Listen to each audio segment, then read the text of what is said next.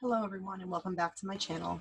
In this tutorial, I will be demonstrating how to create breakout rooms for your students to work collaboratively in using Google Meets and a relatively new extension that was just rolled out in the last few months that's called Google Meet Breakout Rooms, excuse me.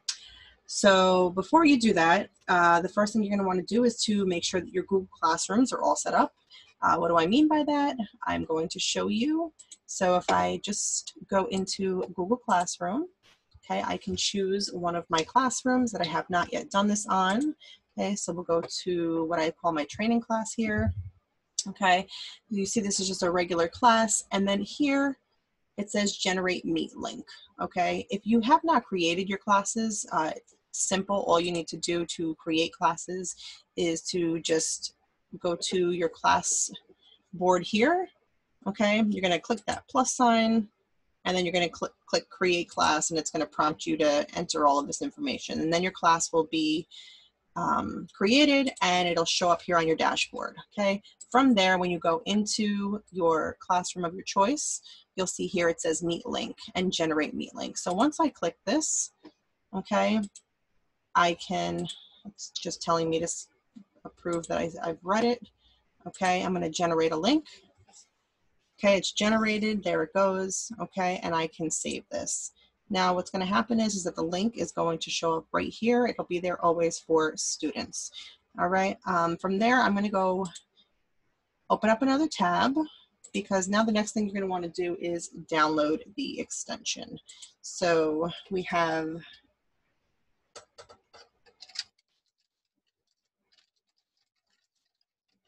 Google Meet Breakout Rooms. And I can even type extension after that if I want to. Okay, and it'll be the first link that pops up. You'll know that you're in the right place because this is what the icon looks like. It's just the square with the lowercase b. Okay, I already have it. That's why it says remove from Chrome. You're just going to want to add it, download the extension. Okay, once you download it, depending on the way you have your Chrome tabs set up, it might pop up right here. It might be pinned. Okay, otherwise you'll see a little puzzle piece here. Okay, and then mine pops up in the puzzle piece. If I want mine pinned, I can go ahead and I can click the little pin there and it'll pop up on mine as well. Okay, so if I open this up and we want to take a look at it, this is what it looks like. Okay, so this is the extension, and this is exactly what you're going to see right here. Okay, now that I've closed out some of my tabs. And from here, all you're going to want to do is you're going to want to set up your classes. So in order to do that, you'll see here at the top, it says Meet. There's an option for rooms, courses, and settings. Okay, so the first thing I'm going to want to do is set up my courses. Okay, and you see here, I have already set up a bunch of courses, but if you have not yet done this, the only one that you will see when you first open the extension for the very first time is this very top one here that says My Course, My Own Course. Okay, you can go ahead and change that if you want to. It's just the default that they have there. And then otherwise, you can just go ahead and click the plus sign. Okay, so I had one for my training class, so I'm just going to type in training class. Okay. You can just type the same thing in on the other side if you don't want to put a description. Okay, perfect. You're going to want to click that save button. Okay, it's not like most of the other Google features where it saves automatically. You will have to save it. Please remember to do that. And then from there, you're going to go into your rooms. So once you go to rooms, you'll see here that at the top, it says which room, which course, that we are in.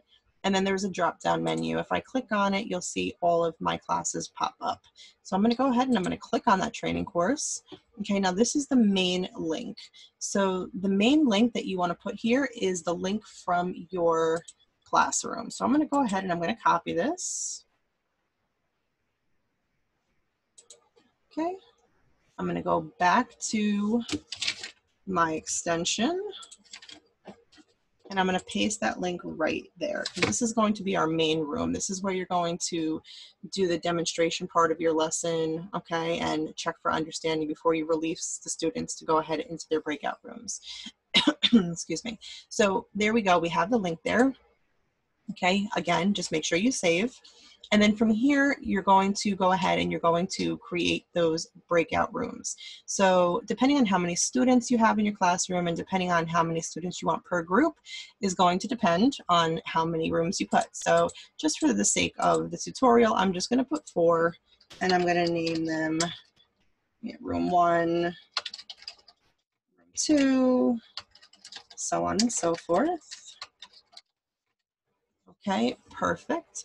And then watch what happens once I click the save button again.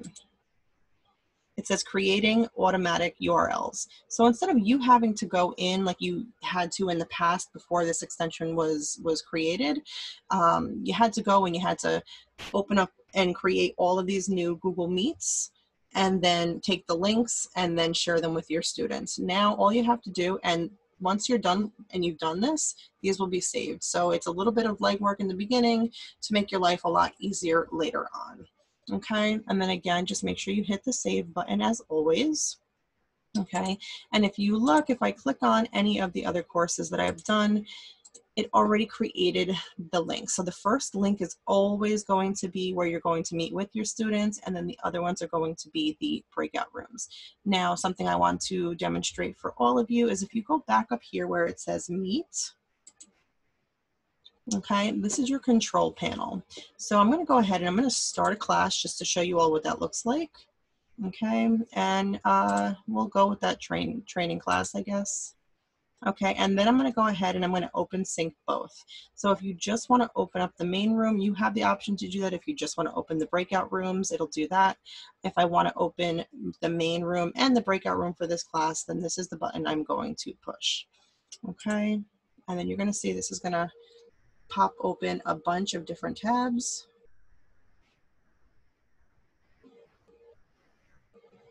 And again, this is doing all of the legwork for me.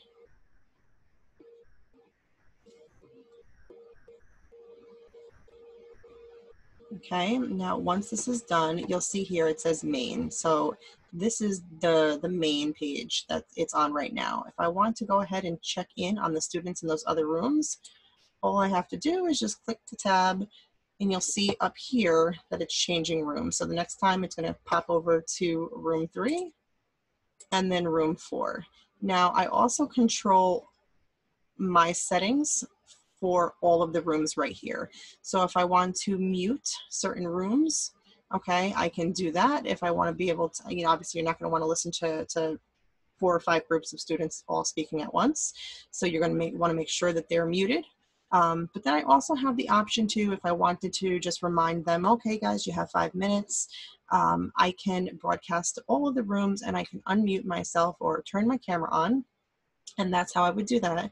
Or if, as I'm just walking through and circulating to give some feedback and letting the students know that if they're on task or what they need to do, I can choose which room and then I can unmute myself, okay, and speak to only the group that I want to speak with, okay? So that is the control panel here. So that's all that I'm able to do from there. And if you want to easily just copy and paste all of the links that you're going to need for your students, all you have to do is go ahead into assign breakouts. You're going to want to click here, and then there you go. There are the links for your breakout rooms. So if your students already know in advance which breakout room they're going to go to, where they need to go, then all you really have to do is just copy all of this here and then paste it into the chat of your main page here. Okay, so then I can go up to the chat, okay, and I can just paste that there and I can send it, and then the students will be able to click on the links right there from the main chat, the main group. Okay, so that is how you get that information out to the students. Now, an alternate to this, if you, let's say you wanted to have this information for them in a Google slide presentation, you can do that as well. That is what I have here. Okay, so I just copy and pasted the links that were provided to me in the extension, and then in Google Slides, as you can see, I have here what says breakout rooms, and I have the different rooms for my classes. I have the links here, and you can always put, you know, like students' names. You can even add jobs. So if you have group jobs and you have like the manager, the timekeeper, the liaison, or the speaker, you can add these here, and then you can just switch the names, you know, if you want them to have different jobs on a daily basis. And this is another way that you can quickly show this in the main page. Okay, you can present your screen and show this for students so that they know where to go. You would still then have to just copy, if you're not going to provide this and offer a copy for each student in Google Classroom, you would just have to copy the links as I showed you already with the extension, and then just put them in the chat again. And just a little add-on here, if you are looking to make sure that the students are on track and keeping time, you can always go ahead and add a timer slide to the main page that you can have running while they're doing their work, and they can just toggle back and forth between the two tabs. To the timekeeper can, if you have someone assigned to do that, to let them know how much time they have left. And simply all I did to do this was, I'm just going to add another slide here so I can demonstrate that. Okay, I simply went to insert video, and then I searched 10-minute timer. And when you search that, these are the options that popped up, and I liked the colors on this one, so this is the one that I chose. Now when you double click this, it's going to insert that video right here. Okay. Okay, and then all you're going to have to do is click play. And once you click play, there you go. The timer is going to start, and it's going to count down. So the students will be able to, you know, keep an eye on how much time that they have left. If you need more time, literally all you have to do is just search the amount of timer that you need by going to insert video and then looking it up. Okay, I really hope that this video helped all of you. If you liked it, if it helped out, then please give me a thumbs up, but don't forget to subscribe to my channel and turn on the notification bell so you don't miss my future videos. Take care, everyone.